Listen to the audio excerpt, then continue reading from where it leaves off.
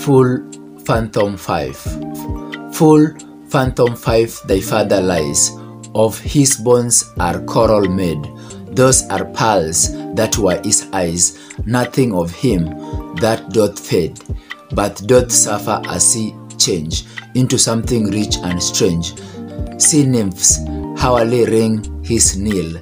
Ding dong, hark now, I hear them, ding dong bell, by William Shakespeare.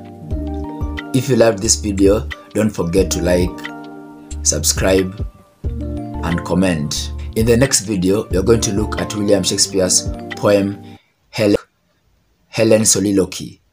All's well that ends well. Until I see you again, bye for now.